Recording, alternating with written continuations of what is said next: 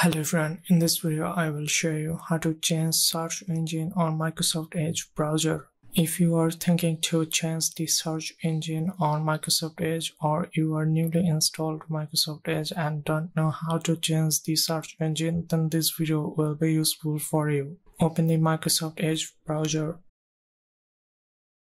Click on three-dot menu bar and settings.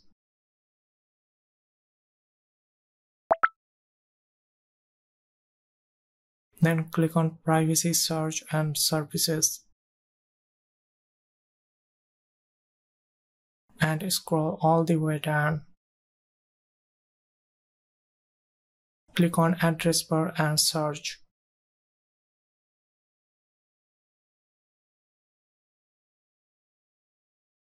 Then choose your desired search engine from the list.